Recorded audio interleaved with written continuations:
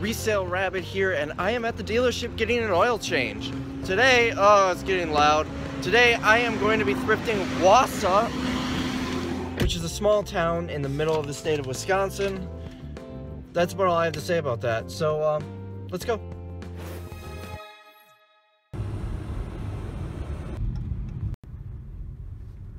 We're at the first Goodwill. It's in Wausau, Wisconsin, a small town about halfway to Wausau. I'm pretty sure this is the only thrift store here, so we'll hit this and then get going. But first I want to answer a couple of questions that people asked. I had one person ask me what app I use to scan these products. It's the Amazon Seller app. I prefer that over any of the third-party apps. It's free and it gives me all the information I need. Second question, I've had people ask why I don't input the cost of goods sold in Inventory Lab. I just do my accounting differently. I send it all to my accounting firm that I work with and they handle the rest. It's easier and quicker for me that way. Another question, I've had people ask about consignment stores. I don't make a lot of money in consignment stores, a couple $100 a month, but I do drop stuff off there periodically, decor pieces or electronics that I can't really sell on Amazon or eBay. I just dropped off a Keurig at a consignment store yesterday, and they had $40 waiting for me from other sales, and I used that to buy a $150 DVD recorder. So consignment stores are a good way to make a little side income from stuff that you find in thrift stores. Pawn shops as well. If you remember 3-4 days ago, I was at, I believe, Beaver Dam at a Goodwill, and I bought a 5-disc CD changer. I bought it only for the remote. I spent $5. The remote, I anticipate $30 to $50 on eBay. Well, the changer itself, you need speakers to send it into Amazon. It's actually a home theater system. I'm not going to deal with buying speakers to send it in. It didn't have a great rank. I brought it to a local pawn shop and they gave me 18 bucks for it. It's cash, zero risk of returns, and I made almost 4 times my money. So I do bring things to pawn shops to sell them periodically as well. But that's enough talking. Let's get into Goodwill and make some money. First, find a brand new puzzle. They want $3.99. There's nobody on the listing. The rank isn't that great, but puzzles are a unique item where rank is irrelevant, especially when there's no one on the listing. I'm gonna try and get 20 for it. Next, we've got a board game. It doesn't have an amazing rank, but I think it'll sell. It might take a little longer. We're gonna get $18, almost 19 bucks after fees, and they want $2.99. Here is a Pentax camera for $4.99. I will get 27 after fees, but inside the box, inside the box is this remote, brand new. I'm gonna get 16 after fees and it should sell pretty quick. It's right there. Here is a speaker for a Creative Zen. I know the actual device is worth a couple $100. The speaker, 26 reviews, so that means when it was in stock, it was selling. It does not have a good rank, but it's not in stock. I'm gonna buy it and see if I can get more for it. I have no idea what to expect. A lot of people talk about this. They see this little icon on it and it says inventory alert. A lot of people have been asking me why I send these in. What do I do with them? You can still send this in. It's just Amazon saying it's a slow moving product. We don't think it's gonna sell. I send it in anyways, and usually it sells anyways. I go based on rank and reviews. I pretend that doesn't even exist. Couple more good things. This Sony VCR, they want, I can't see that, I think it was $7.99, and it comes with the remote. Look at that, number 3 rank, 76 after fees. That'll sell quick. In addition to that, I found this, and I did check that it is the correct item. The price is $15, and used I will get 41 after fees. I also got this camera, $25. I should get 72 after fees. I'm gonna test her out first at that price. And this, where is it in here? Also needs to be tested, but they want 8 bucks, and I should get 72 after fees. These are normally worth looking at. It's 40, it's brand new. Never mind, this one isn't a good one, $6.99. And obviously they want $39.99, but I've sold similar models of this for as much as $200 used. Walkie-talkies are also a good find, but at $24.99, I'm not even gonna bother looking them up. This candle warmer, they want $2.99. I will get $15 after fees, but unfortunately I can't sell it. The camera works great, so I will be buying it. Everything in here tested to work perfectly fine, and in addition to that, I found this microphone, $6.99. I will get $21 after fees. At this store, I spent $87, and I project to get about $417 after fees for all that stuff. There were some good items in there. The VCR is going to sell quick. There were no other thrift stores in Shawano. There's a consignment shop, but I'm not going there. Let's go to Wausau. We're doing some Wendy's arbitrage. I am going to buy these and sell them to my stomach. If you have a pizza ranch in your area, do not go there. It's basically a frozen pizza you'd get at the grocery store. It's not bad, but I'm not going to spend 14 bucks on something that I can get for $3 in the grocery store. And right next door is Goodwill. But first, I'm going to eat this bag of deliciousness. First find at this store, $4.99 Bop It Extreme. These old Bop It games go for decent money. $38 after fees. It's got a pretty good rank. Now, if you're wondering why I'm looking at collectible, you cannot sell used toys on Amazon. So what people will do is they will list as collectible.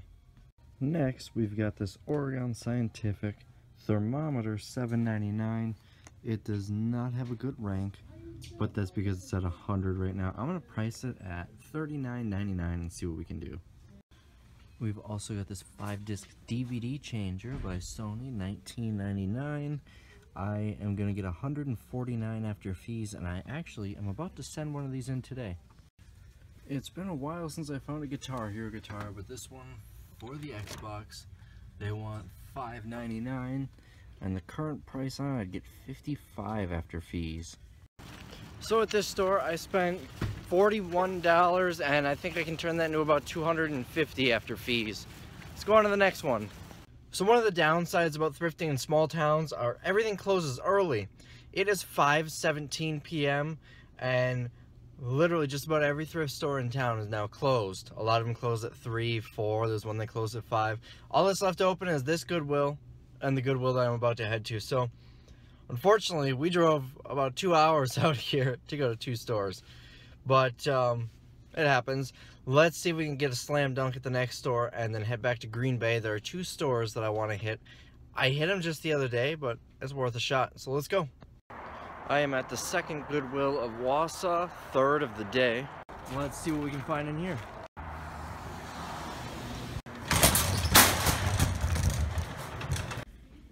First find here, this Magnavox converter box. They want $6.99, and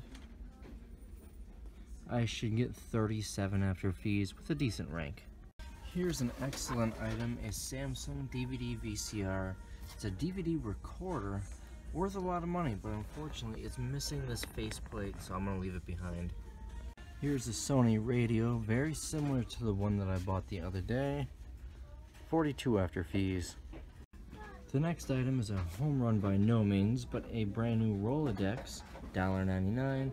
I'll get $4.25 after fees. One more quick double up, $3.99 for that, and I will get $8.01 after fees. Reasonably decent rank. It's someone's Christmas gift. Lastly, I am getting this globe. It is $4.99, and globes do well at the consignment shop that I go to. This one's just a cheap one, but I mean, even the cheap ones sell decent. I should be able to get 10-15 bucks for it. Well, that's it for Wausau. Unfortunately, the other stores are closed, so there's nothing else here. We're gonna go back to Green Bay. It's about a 2-hour drive, and I'm gonna show you a couple of stores there. Got myself Sugar Rush to keep me awake. They're delicious. All right, I'll see you in 2 hours. We are at St. Vincent de Paul in Green Bay. That was a long 2-hour drive, but for you, it probably went by pretty quick. We are here just a few minutes before they close. That's a handicap spot, so I'm gonna back in over here. We're here just a few minutes before they close. We're gonna rush in there and see what we can find. First find this phone here, it's $4. G-Mark Ampli 455. It looks high-end. There's nobody on the listing. Oh, never mind. It's in health and personal care, so I couldn't sell it used anyway. So I'm actually going to pass on this. Well, this one was a quick rush in and out. We walked in 5 minutes before they closed. Didn't find anything in the couple of sections I checked. There's a Goodwill right now down the road, so let's go hit that. We are at Goodwill, only a few blocks from my warehouse, and I wanted to quick show you something. I don't remember if I bought this on one of my videos or not, but I did just buy this the other day. It was a hair color. I spent like $2.99 or $3.99 from Goodwill. There was nobody on the listing. I basically paid what it retails for at Walmart, and I said, you know what, there's no one on the listing. It's probably out of production, and I'm going to price it high. Just a few days later, I'm going to have to flip this around because you can't see that. Just a few days later, it sold $34.99 plus $9.09 shipping. I got $37.47. It is for one box of hair color.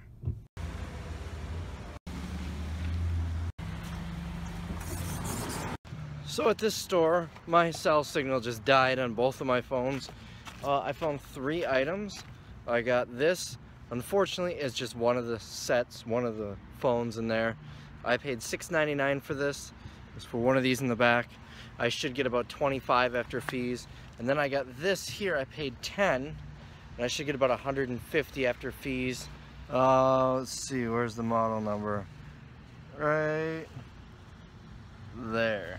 You need a camera holder? I actually just ran into a friend. How's it going? Good. How are you? Not too bad. Just got done thrifting in Wausau and hitting Green Bay. Good. My name's Ken. I'm in the green room also. I am a rookie compared to the rabbit. Well, everybody is. Everybody is. We should all live a plant-based diet so we can keep up with the rabbit. I don't eat plants. No? Nope. A lot of beef. Good.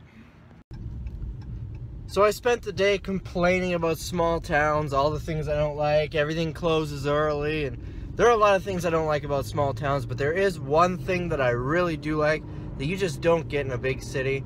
You can be out and about and you run into a friend. That does not happen in a big city. You know, I lived in Nashville, I lived in Charlotte, Indianapolis, never ran into people I knew there, but in Green Bay it happens every day. In fact, at that very Goodwill we were just at, I probably run into someone I know once every 5th or 6th time I go in there. It's kind of funny, and I meet a lot of people in there too. Shout out to Alan, a friend of mine. He saw me on YouTube and met me for the first time at a Goodwill. He just happened to run into me at that very Goodwill. But that's all for today. It was a pretty uneventful day, but we did all right. We finished out that last store with a bang. So I will see you guys in the next video. I mentioned before we're going to Milwaukee, so maybe that'll be the next video. Bye-bye.